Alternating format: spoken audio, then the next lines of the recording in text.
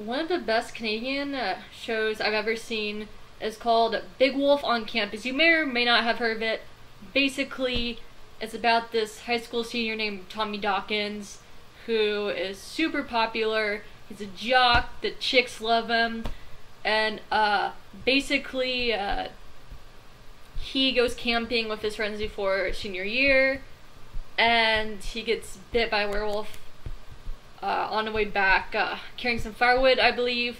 And basically, he doesn't believe at first. And Merton Dingle, I think that's his last name. Man, that is an unfortunate name. Well, yeah. Basically, he finds out that Tommy is a werewolf way before, well, before Tommy does. And eventually, like, Tommy believes him. The musician's werewolf himself. And he has a crush. He has a crush on this, like, really smart girl named, I think, Stacy or something, and they clearly like each other, and like he asks her out, and like happens to like be a full moon or something like that when he's like going bowling with her. So basically he has to run out, and she's obviously like she's not happy about it, and like he has to make up some lame ass excuse why he like ditched like why he ditched her. And it's pretty funny. It's kind of corny. Like, the episodes later on, oh man, they really do get corny. But it's not as corny as the latter She-Wolf of London episodes. Definitely not as corny, but it can get corny. But I love the series. I've watched it, I believe, all of it twice. I believe it's on YouTube. That's where I've watched it. It's like, yes! I don't know how I found out about this show, but I did. It's on YouTube. It's like, why fuck not? Then I watched it. I was like, damn, this is good. I watched it a few years ago, and I am highly debating. Actually, I'm definitely, after I finish Danny Phantom, because, you know, like, I'm watching two shows right now. Side note, Danny Phantom and Inuyasha, and like, I have a problem where I pick a few shows and I like take turns like watching each episode of a show. And when I'm really close to finishing a season, I binge watched the remaining episodes of that season. So I have a problem with like mostly watching a bunch of shows, you know, like trying to juggle all that shit, which, you know, probably isn't the best thing. But because it takes a while to finish like one of the shows. But yeah, basically, I'm definitely going to watch that, and it's so good. I mean, like, just the whole thing is corny, corny as shit. But it's a very nice show.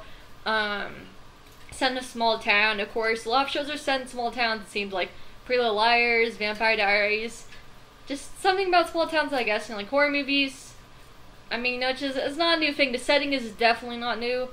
You know, like I said before, for obvious reasons, because a lot of shows and movies have done it, but I digress. It is pretty good.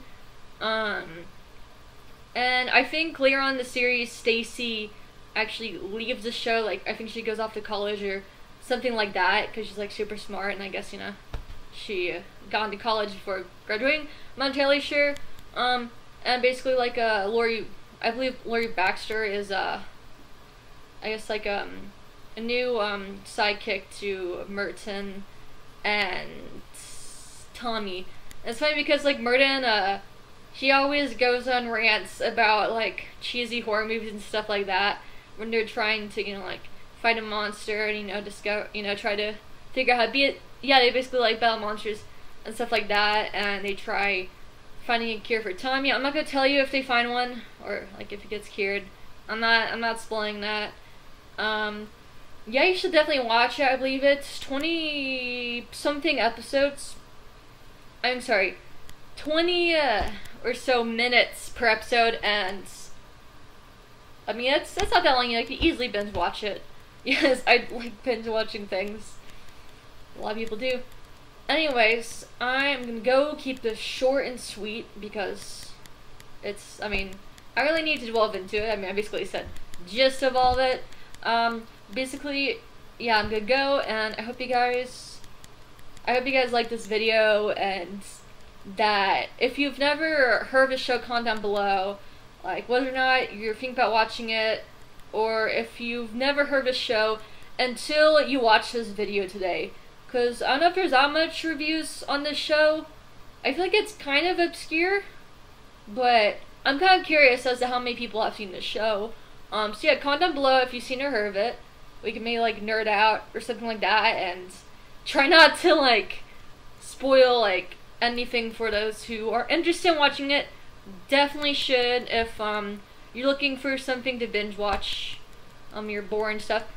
Okay, sorry, I usually ramble on, and good evening, because it's evening here where I am right now. So, alright, good evening, and see you later. Bye.